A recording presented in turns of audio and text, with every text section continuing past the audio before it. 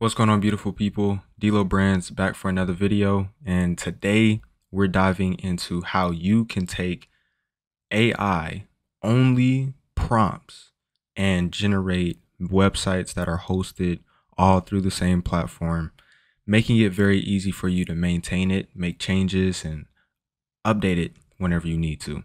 And we are doing this with Firebase Studio. So Firebase Studio is, if you do not know, is Google's IDE platform that is connected to their Firebase suite of solutions. And so a lot of people don't know that, creating inside of this is powerful. You go over here, you type a prompt, and it'll give you whatever you want, whether it's an app or just a static website.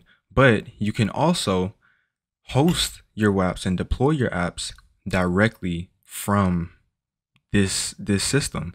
And a lot of people don't know about the different solutions that Google has for this process. So right here we have a client that we are working on her website.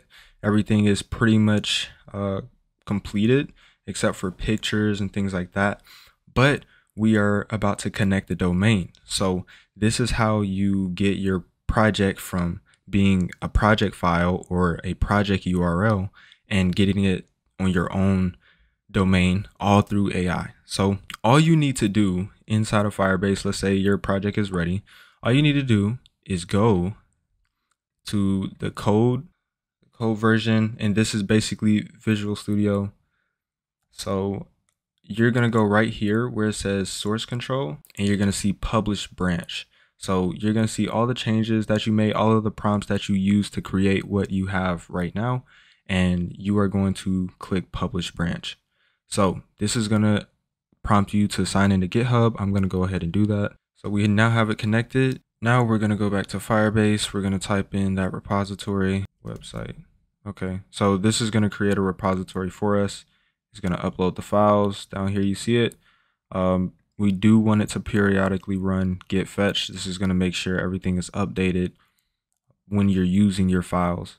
So it has successfully published the Jimby Corp website. And now we go back to GitHub and we go to our repositories, and we have Jimby Corp website right here, and it has all of our files. So this is all of our code, everything that makes our website. So now that you have this, you are going to go back to Firebase, and you're going to see an icon up here next to your project. So you have Firebase Studio, your project name, and then you have this other icon. This is Firebase, not Firebase Studio. This is Firebase. So you click on this, and now you have Firebase open, your console. And what you want to do is go to build, and depending on what you're doing, we're going to do app hosting just because I plan on building this out into an entire platform, and I just want that functionality to be there.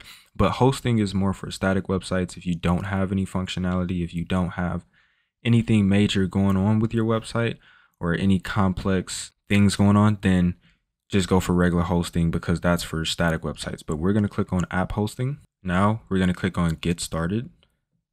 We're going to choose our region. We are going to have to import our GitHub repository. This is why we connected it in Firebase. So we're going to connect. So it's going to bring up a prompt, and just go ahead and connect. So go through all the prompts, authorize Firebase app hosting. So let it see only select repositories, select that repository, and click install. Select repositories, select that repository, then click install.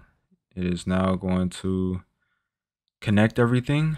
Your GitHub repository is now going to be connected to the hosting. Select your repository. Then we are going to click next. Bam. So app root directory.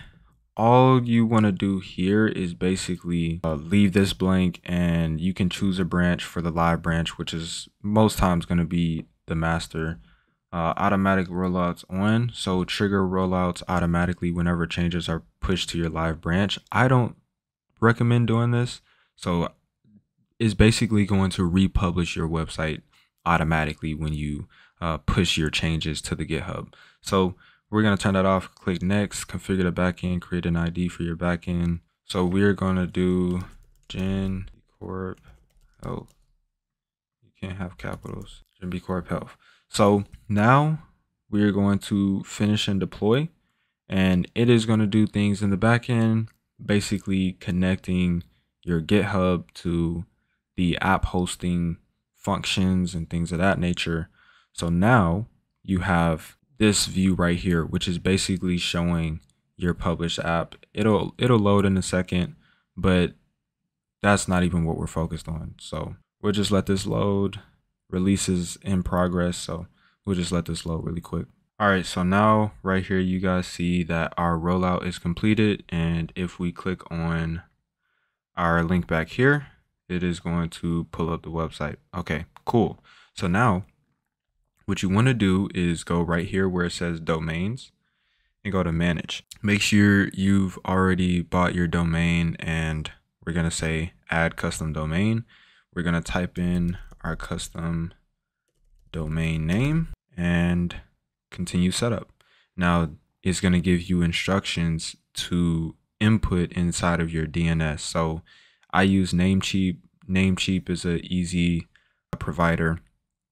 All you'll do is go to advanced DNS and you'll change these inside of here. So Firebase is just loading up some instructions, but basically you'll add a CNAME, a record, and a text record most likely. But one thing that I did want to point out with Firebase is that it's literally free. Yes, we have website building by AI for free.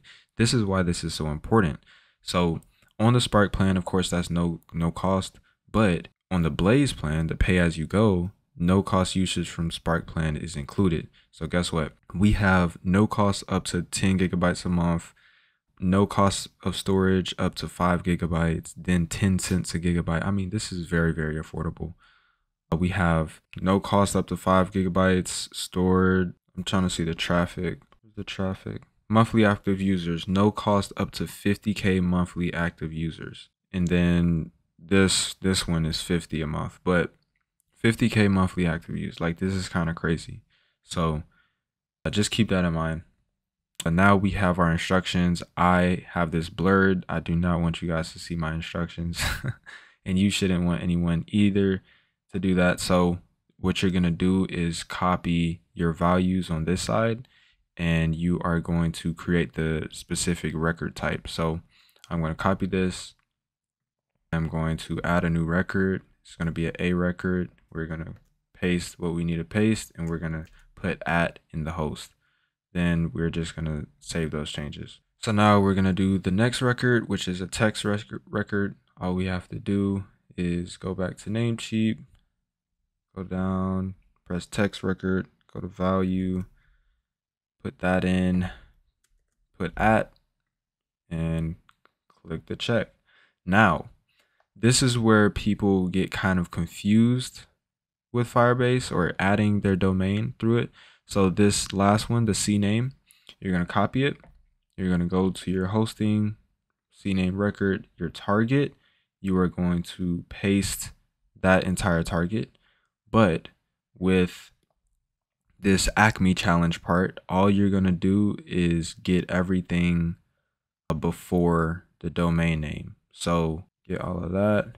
And this actually might crash your computer doing this. It crashed my computer for about 10 minutes, 20 minutes the other day when I was doing my other website.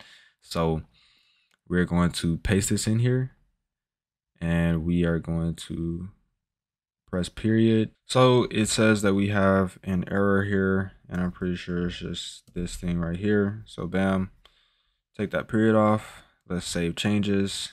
And now you want to go back to Firebase and verify records. Now you do need to wait a little bit of time. It did detect one of them that we added, but if you click verify maybe in an hour, possibly 24 hours, then you can definitely get it going. So make sure to verify your records, and then it'll be connected to your domain. And I may include that somewhere in this video, I may not, but that is how you completely build a website for free with AI and deploy it using the same platform. Very, very easy. free websites. I mean, if you do funnels, free funnels, if you have a different side of your business that you want to market on a different website, you can do that for free. You can do your main website for free as well. Like it's here. So if you did learn something in this video, make sure to like, comment, and subscribe. Man, we are growing fast. I definitely have some things coming out. Go ahead and head to aiducate.us to check out the website and some things that we have to offer. Other than that, I appreciate you, and I will see you in the next one. Peace. And make sure you check out this video right here because it has some great information that you will need as well.